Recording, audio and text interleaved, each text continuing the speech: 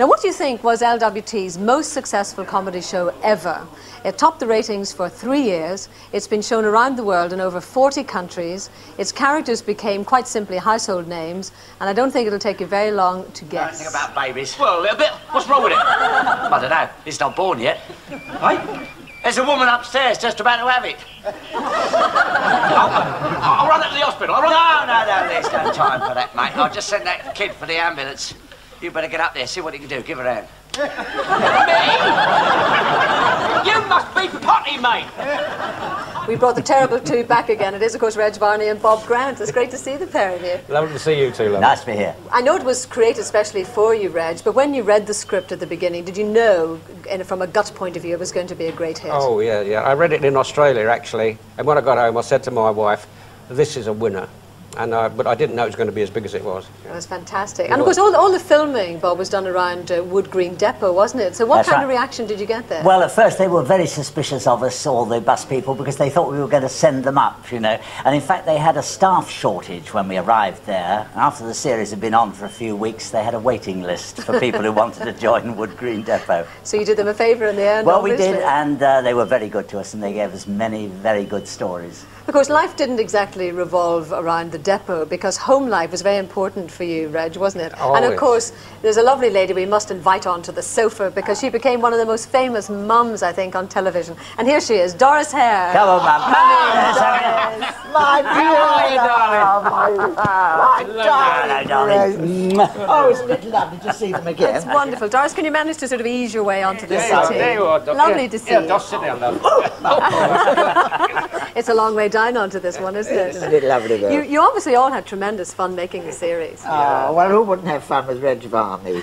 I mean, he's my favourite comic. And all the boys, all of them, were so marvellous. We had fun because we had a show which we all believed in and which the people believed in too. That's right, yeah. They all watched it and saw it. Oh, it was wonderful. Did you used to travel on the buses in those days yourself? Oh, my God, yes. I lived in Putney, and I had a 14 bus, which I used to take, because you don't have it, it's not very good in Texas, in Putney. And I get on the bus, this one woman, who was one of the conductors, used to say, oh, here, you know, this is Doris Hare off on the buses. And, you know, I was so embarrassed to do it. Oh, it really was, you know. Do you find that you get recognised around the world if it's been sold to 40 countries? Oh, yes. Everywhere. Yes. I've been up the top of a mountain and some old man has come out with a beard and said, "Out the bussy, mommy.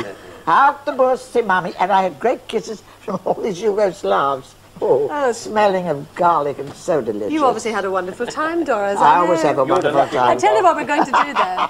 We want to have a look at a clip now at exactly how On the Bus is sounded in Spanish, above all things. Oh. Te odio, Gómez. Te odio. Te odio. Sube al autobús y llévame al garaje, anda. And of course, that was... you butler.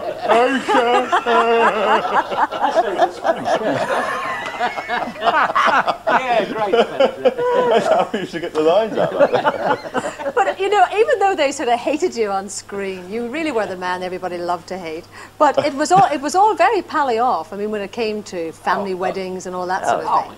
Yes, I was Bob's best man. Yes, he was indeed. And we all turned up at the wedding. Yeah. It was a really marvellous event. And I must say, with respect to Bob, that it became like a show, didn't it? There were so many thousands of people turned up at the wedding. It was absolutely incredible. Well, I'll tell you, there's one person, of course, who sadly couldn't be with us here in the studio, and we couldn't do this reunion without her. Remember, she was fat, frumpy, the drudge and the headscarf, and nobody really could ever forget her. She was Stan's sister, Olive, and of course that role was played by the lovely Anna Karen, who, as I said, is in Margate tonight, ready to go on stage at the Theatre Royal. So, Anna, welcome. I just wish you could be here with us live. My lovely little Olive. I wish I could be there to see everybody. Hello, everyone. Hello. I tell you what, she wasn't exactly the most glamorous, was she, Anna? Not at all, Gloria. Beautiful. She was really hideous. A real sex pot. Did you set out, though, to make her as hideous as you could? Well, yes, I did, actually, because the rest of the company was so pretty, I thought it was the only way I could get noticed. Flattery will get you anywhere, dear. So, I wore padding and thick pebble glasses and headscarves. And it got a great reaction. I got letters from women who sympathised with me, and I got letters from men who thought I was the perfect wife, sex mad and didn't answer.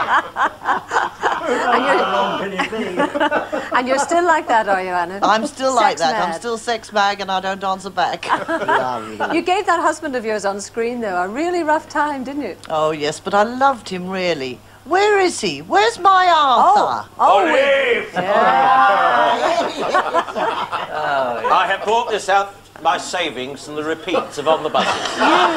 Great fibber. Champagne. So you're not as nasty then, Michael Robbins, as everybody makes out. If you ask my colleagues, they'll tell you I'm the most gentle, affable man that ever existed. Well, why didn't you show everybody how affable you can be by pouring everyone a glass of champagne? Oh, yes, get the Yes. of that down. And while they're pouring all the champagne, I have to tell you, the team are all going to stay with us to watch their show, which is coming up very soon. But of course, we haven't forgotten that we've got to visit one more LWT celebrity. Well, we're going to have a lot of fun. As you can see, we're settling back with a little of the old shampoos to watch that episode of On the Buses. Cheers. Cheers. Lovely.